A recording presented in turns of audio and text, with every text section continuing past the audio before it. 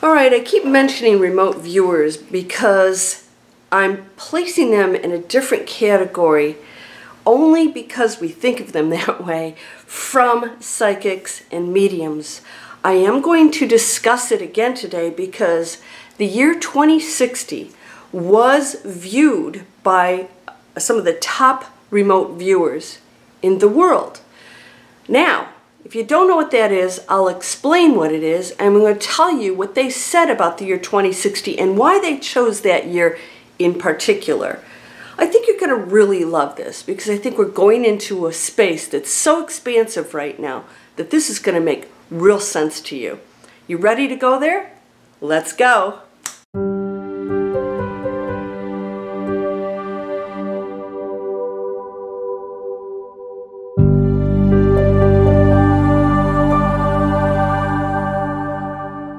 Welcome to Landria Onkka on YouTube, here to help you break through those fears and live an amazing life. We're going to talk about remote viewing. First of all, let's talk about what that is. It's really a psychic phenomenon that we all tap into, but most of us don't believe it. Maybe we experience it and we don't explore it. Remote viewers are people that mostly don't have psychic abilities, supposedly, but develop them. Some are better at it than others. What's remote viewing? That's when you get a target that you have no idea what it is. So it could be a physical coordinate that you're given, and then you're supposed to envision what it is and draw it. And so they found missile bases and all kinds of stuff. It's been used by our government and probably still is, right? And then they've gone further into that and started to use their psychic abilities to actually shut down computers and all kinds of stuff. This is the power of your mind, not theirs. This is the power of all minds. And like anything, you might be a better artist than I am, and or better at composing music, or a better singer, or whatever, or I might be a better writer. We all have diversification within the one energy field of which we are and share, because it makes it fun. Because all those components allow us to bring them together to create one cohesive, amazing existence. But we don't do that. Instead, we battle and fight and say, you should be like me, you should think like me. And of course, we know what that's resulted in. Remote viewers have now decided, what if we could look into the future? Now, here's the problem with that. There are no problems, but let's just say, here's the challenge with that. Is the future in stone? Do you think so? If you do, then why don't you just sit around and eat bonbons and do whatever? And if whatever you believe that future is, all right, there it is. I don't believe it is. In fact, remote viewers agree with me that they're only, just like a psychic or anybody else who claims to know the future, including Edgar Cayce and Nostradamus, have only viewed the split second that they were looking at it, what existed. And because we have free will and we can change our mind, right now, I can change your mind with maybe explaining a few things to you that make sense for you, and then you make that choice. I cannot override your free will. I can only introduce things, and then all of a sudden, your entire future just changed. All of it, because you are not on the same path anymore. And that's how subtle it is, right? Remote viewers. So what if we see a coordinate, and then we're supposed to say what it is? Well, what happened is when they started to project certain years in the future, I'll tell you one thing. This is news at 10. I don't watch news. I don't know what time it comes on. They did not see a nuclear war. They didn't see a nuclear detonation of any kind across the board. So you can relax about that. But you know what's much more invasive than that is the struggle that we have with one another and what we do to our planet. All right, we can take ourselves down a lot quicker beyond that, just by our behavior. So I want to talk about that because that is at the core of what I'm about to tell you in 2060. What they did see was different with remote viewers, and some of them saw nothing. Now, remote viewing is not an exact science. In fact, they have to do an accumulation of different remote viewing subjects, responses, to come up with one that's remotely, no pun intended, remotely similar to one another, right? Oh, more of these are showing up than others. So it's not like they sit down and they just know it. It is really a moving target. So you might see things out there, hear about remote viewers and think that, oh, they know, they're getting it. And they'll tell you they've been so wrong. In fact, the majority of them are never on target. In other words, they're not coming up with the results accurately, and that they're all over the board. So this is not an exact science, all right? Now, just like a psychic, what happens with remote viewers and psychics is your personal energy field, beliefs, and thoughts permeate that energy field that you're looking into the future with. That means you're changing it according to your own beliefs, which means it could be completely different than somebody else because you come in really tainted with your own belief systems. What does that mean? That means that if you change your mind, you can change your own future, right? So if they come in and they predict a future based on the fact that they've got all this other personal stuff going on, you know, if they're negative or they have their own fears or whatever. And so they give a future that is not accurate. It's accurate for them. It doesn't have to be accurate for you. So 2060, they kept pushing out the years. 2045, they came up with big changes happening on the planet, and they aren't always sure what it is. They just know they're big changes, just like I can never be specific with you. I know when something's coming, but I don't always know what it is. You have this ability. You probably feel this all the time. If you envision something, you can actually change the results of whatever is happening. 2060 was an absolute big turning point for us. In fact, we live completely different lives. The United States still exists, but it is more small communities, which we're going into now, which is a very positive thing because we get to express ourselves in smaller communities. The bigger that you get and you say, this is how everyone should think, this is how the rule for everyone, maybe the rules are this way here for the people who enjoy it that way, enjoy this way, provided that it is not a detriment to the whole. And that is where we're going.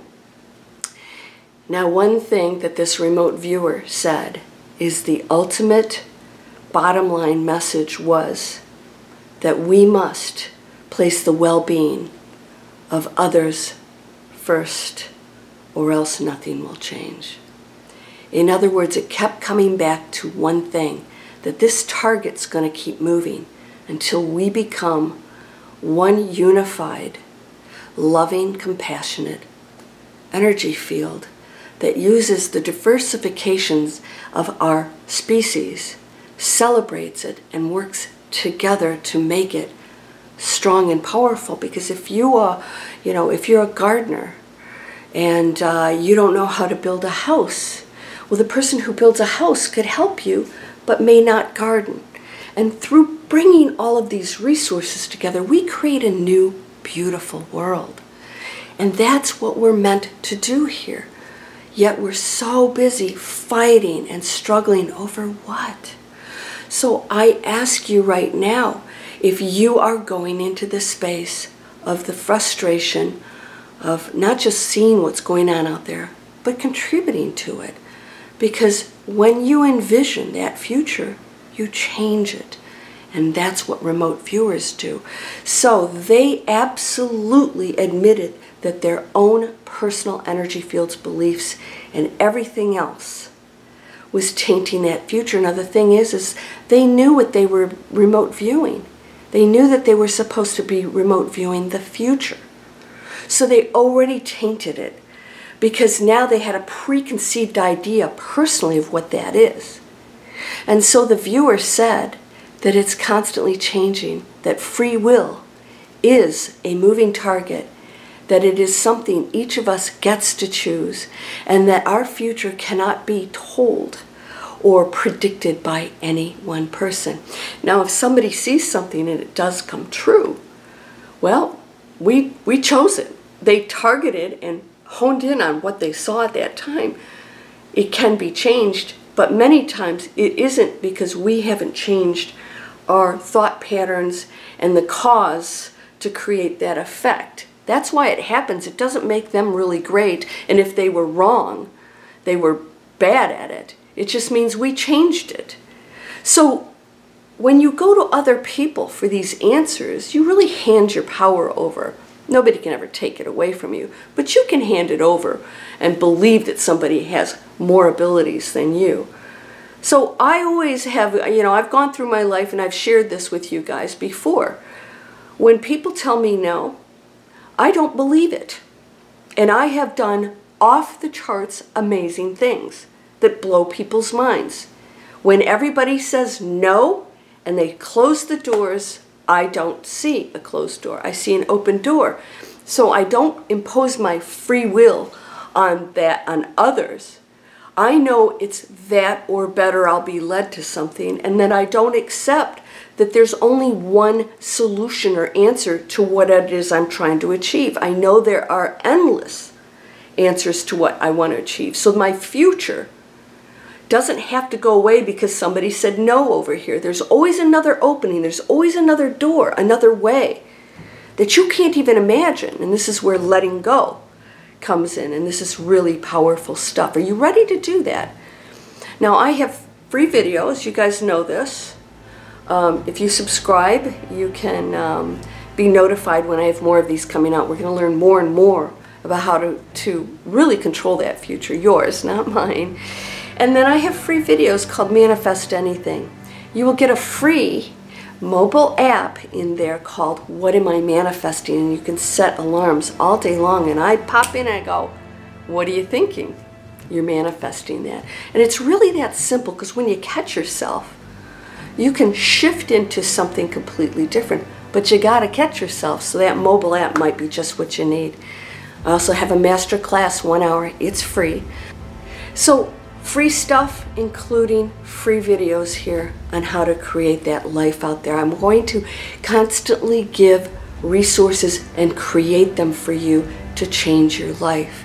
Because if you don't have anything to go to, how can you make those decisions? So I'm going to create solutions for you constantly, ways to change your thinking if you choose that, and your beliefs shift into a completely different reality, ways to change how you make a living and earn money and start to love your life again. The more options I give you, the more I open doors for you, but only you can step through them, just like anything in your life. And you're going to have to start making some tough decisions. If you're doing things that are just not good for you, you must be addicted to it, because there is an amazing way to shift your mindset. And no, it doesn't go away. As long as you're a human being, you will experience the pain and the sorrow and the things that come along with being human. Really take that in. Take it in, because it's not like anything that we experience when we transcend out of these bodies. And it's going to test you. But that's what you came here for, so don't mess this up. Are you ready? So again, free videos, that's all business. Free online income videos. How are we doing it? What are we learning? It's pretty cool. We're amazing community. Free videos of mine and all kinds of cool stuff I offer over there. And of course, please subscribe, share my videos all you want. I want to spread the word that you're powerful beyond your imagination. You got to quit questioning that, because you're only holding yourself back. The power exists right now. You have jewels in your pockets. But if you walk around in tattered robes believing that's who and what you are, so it is. You're whole and perfect, strong and powerful, loving, harmonious, and happy. 2060. What is it? It is a beautiful future.